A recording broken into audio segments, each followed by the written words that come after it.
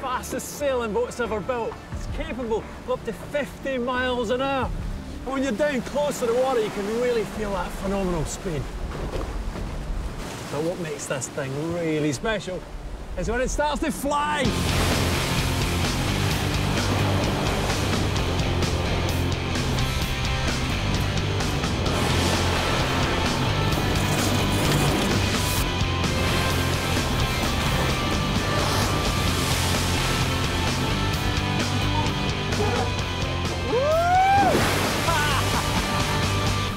But the real key to this craft's phenomenal breakneck pace is up there.